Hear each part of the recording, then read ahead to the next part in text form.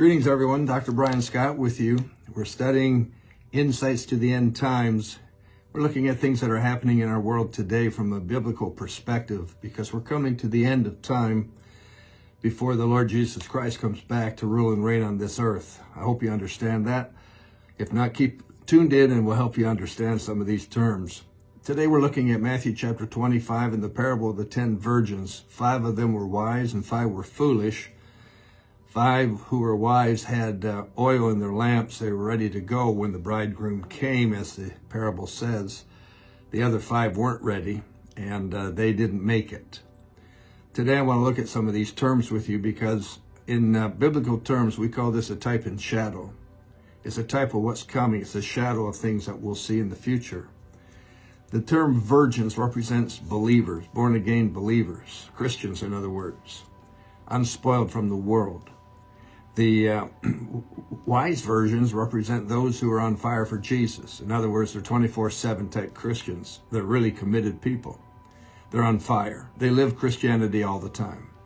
The foolish virgins are the type of believer who is nonchalant, careless, carefree, easygoing, maybe not.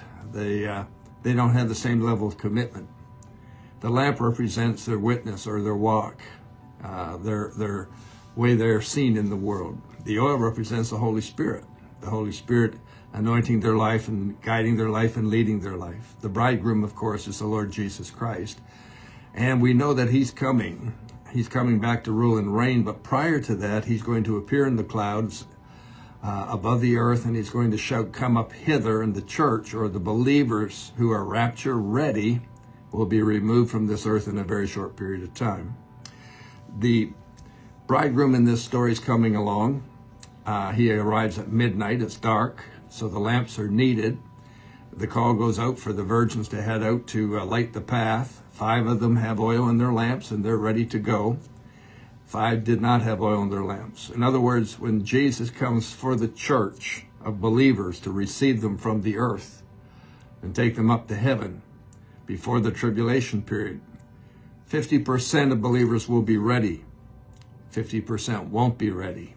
50% who aren't ready know exactly what they should be doing, but they're doing it too late. And when they do knock on the door saying, "Lord, let us in," the Lord's going to say, "I don't know you. I don't know you." We have to evaluate these scriptures by God's standards, not by our standards. We might come along and say, "Hey, we're in good shape. We're in super shape. We're great Christians. Blue ribbon sheep Christians." Let's let the Lord decide that. Let's do everything we can to be the best Christian we can be and live for the Lord 24/7. I call you blessed today. I have more to share with you on the 50% rule tomorrow. I hope you'll join us then. Until then, I'm signing off. See you tomorrow.